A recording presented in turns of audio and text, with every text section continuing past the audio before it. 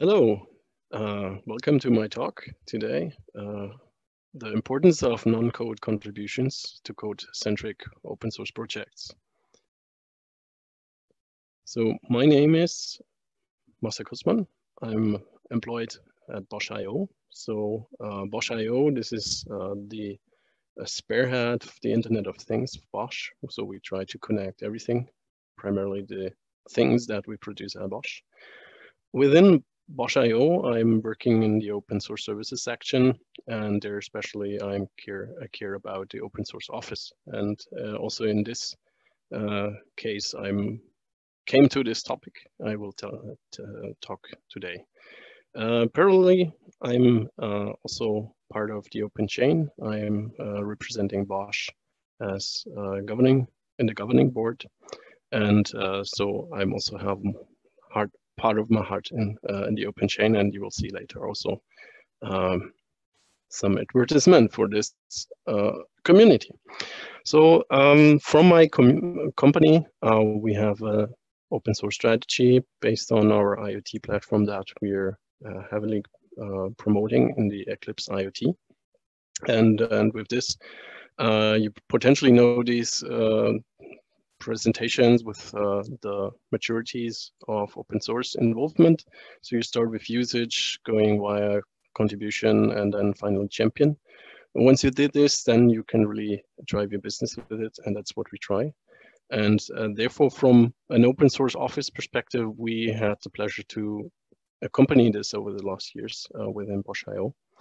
And so what we thought then a few years ago, if our developers, if our business is doing it, so we should also eat our own dog food. So you can see my my talk 2 years ago in the Open Source Summit when I talked about leveraging open source projects for open source management. And today I want to present you now that we're some steps further away now, and also with the open source management. So there had happened some now in the last years, and also from the processes that we use. Here we have we developed a specific perspective. So this is the highest level of our process landscape that we use for open source management. So we see there typically those four process areas that are in there, and the talk today is primarily about open source usage and handling. So I talk about non-code contributions, and we in code-centric projects, open source projects. And here this is kind of obvious if we use them and we miss some parts in it. That is primarily affected in the usage and handling, but there are also some implications in the contribution and also in the community management that we see in here. And to start with, here I have some personal experience I had when I went to my workshop, and because I had inherited some tools in the family, and they made this picture here, and I want to point out some of those aspects in here that I would transfer later. So I saw this really beautiful tool that I have now, and it's very sophisticated, and but the problem I see here, for me at least, I have no clue how to use it. So I inherited the tool, but there was no manual or something, and I also couldn't ask someone how to use it. But well, it's looking nice, and well, I tried my best. But potentially I crashed it. I don't know. And but at least I had to pass some time with this tool, and then I also asked myself as the second aspect. So well, the craftsman who did this was obviously very gifted. It has nice smooth surfaces and it's very well done. But if I would get the manual from this craftsman, I don't know if he would have written it well in the same quality than he did this brilliant woodwork. And if you transfer this now to the software here that we talk about today, and open source software projects, I see some parallels in this, and also for transferring this here. So typically we observe software developers that really have fun to code, and also in the open source, they have their heart in the open source, in the community, and they concentrate on the code. So therefore, I also call this talk, importance of non-code contributions to code-centric open source projects. On the other hand, I observe also that, well, they love also the features, new features, adding new features. So they potentially primarily implement functional requirements. On the other hand, if you look at non-code contents, what could that be? So for example, tests, documentation, installation guides for users, and most important from our point of view, as the open source office, also the licensing stuff, and also the third-party dependencies and their licenses. And if you step back and look at it, so you would say, okay, this is the upper part is the fun for the developer, but this part is potentially not so funny. It's rather boring. On the other hand, these represent typically the non-functional requirements. So if you have good documentation, you have a nice user convenience. If you have all the installation guides, and that's what I meant earlier, then you have a community attractiveness. So you can really build your community around it, and they will welcome your tool and your software. And last not least, also the transparency about what's in there, and also the licensing for compliance reasons. And so now where this transfer doesn't really work is with the tool that you saw earlier. This is a one-by-one. So it's typically you go to the vendor, you get this tool, you buy it or whatever, and you get it handed over. So we will not have the situation, the context like we have here with software that's spread all over the world via open source. So in this case, if you have a really cool application or tool, it might be heavily reused. And then if there are missing things in there, missing non-code contents, missing non-functional requirements, then that could have a much higher impact.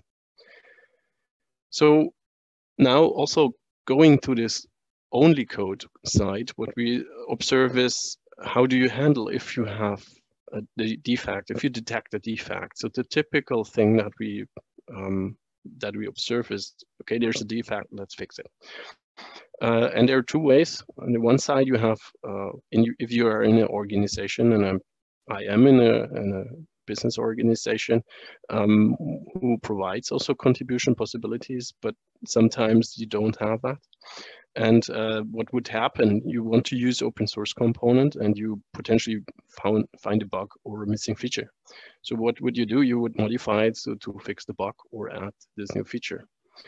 If you have a very vital community, so they're producing next versions of the tool, and every time they produce a new version with new features and potentially also security patches and so on, and you might be interested also to participate in these new improvements, then you would have the need to merge your modifications with the bug or the missing feature every time they do it. So you always have a lot of effort in maintaining this internal patch branch.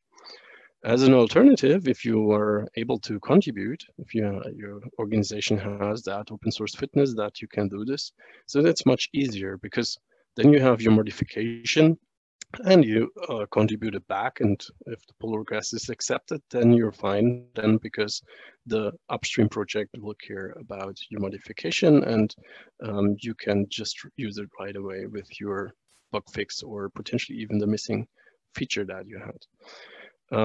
That's what I call now fixing it at the root. And I guess most of you will also agree that it's also good citizenship if you find a bug that you fix it at the root. And even if you don't, you are not able to contribute it directly as a code, at least one would expect that you give a hint in the issue tracker, things like that, so that the community may improve.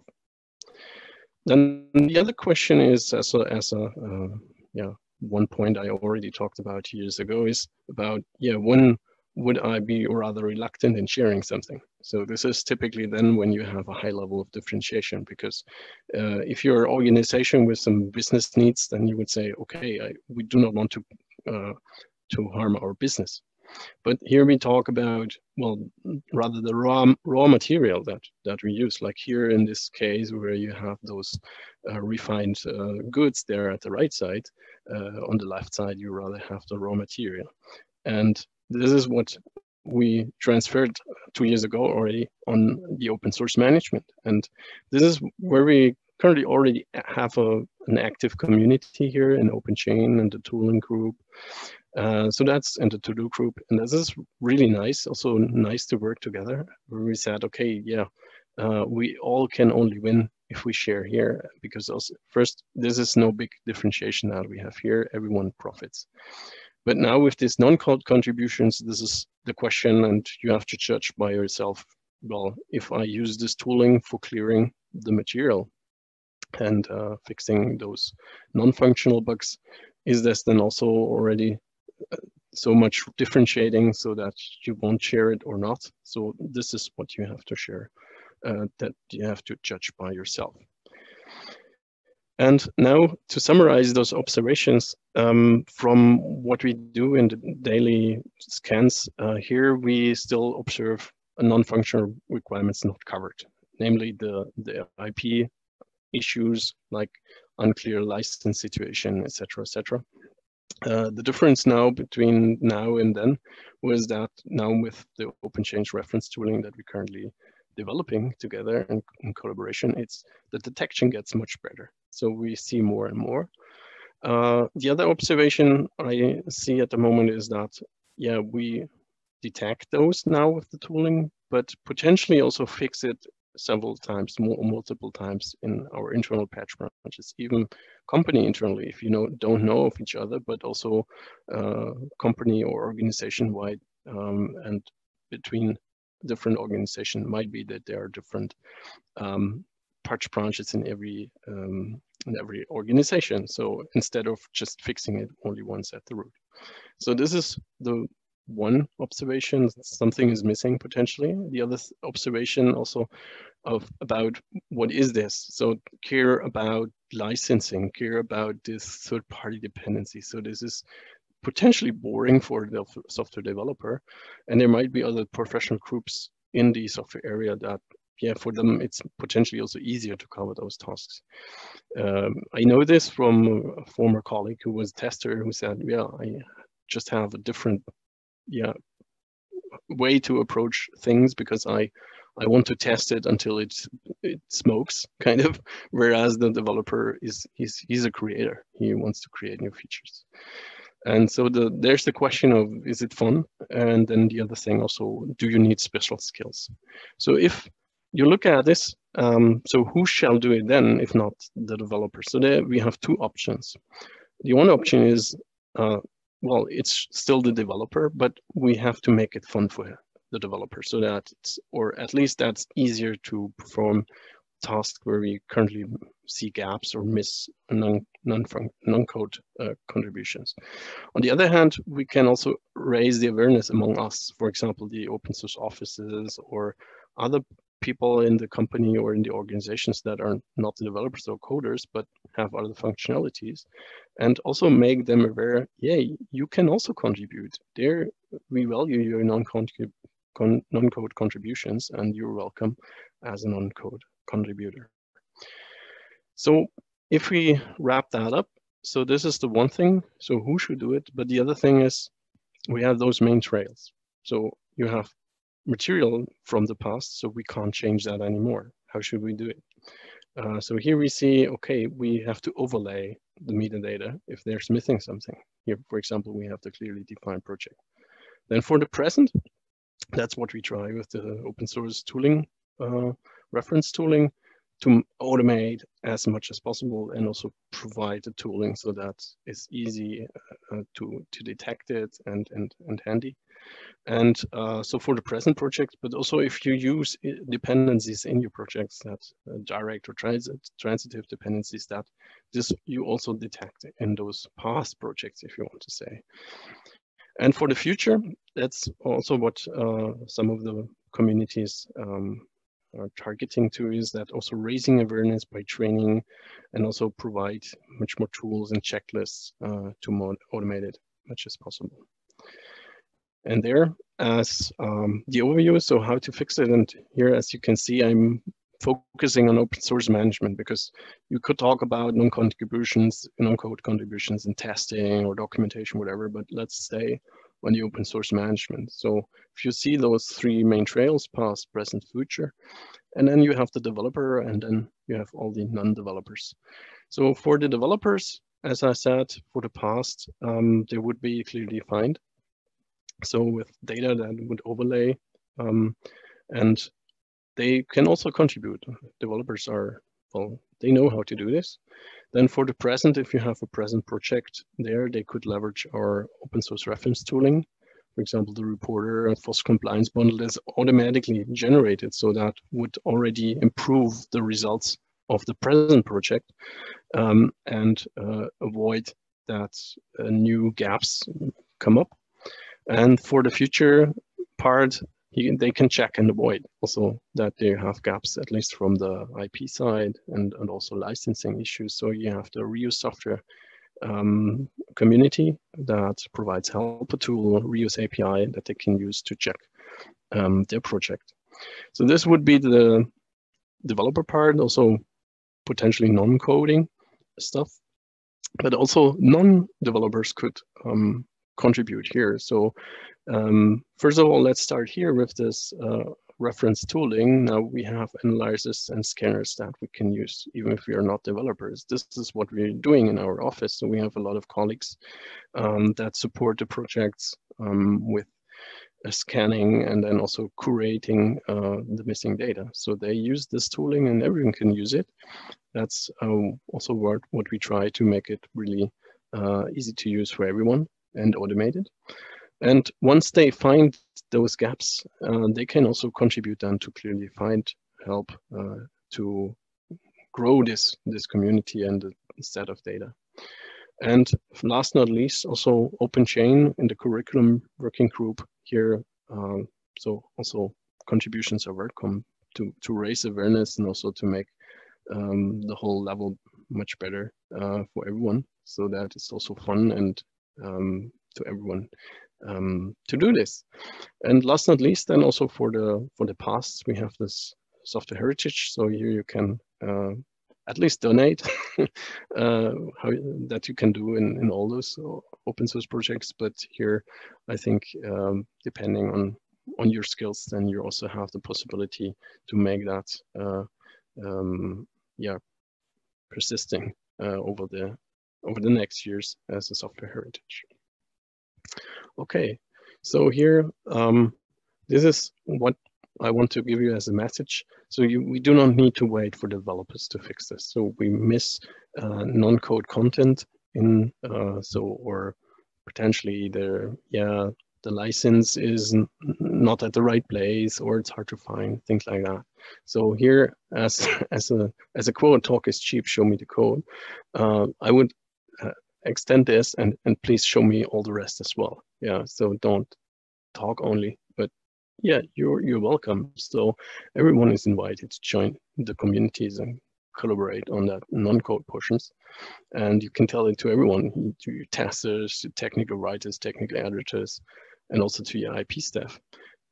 So you're welcome. We welcome your pull requests here. And for my talk that will be later, just I added here for the handout later. You don't have to read it here, but also some details about the projects I talked about. So the one was clearly defined, where you can find all the details about where you can reach it, and how can you contribute. If there's CLA, how's the contribution process, everything. But about format, I talk in my second talk. And here later, once the documents are spread, then you're welcome to check this. Also the reference tooling, the open chain, and the reuse software. Okay, so thank you very much for listening, and yeah, you're yours. Welcome your pull requests.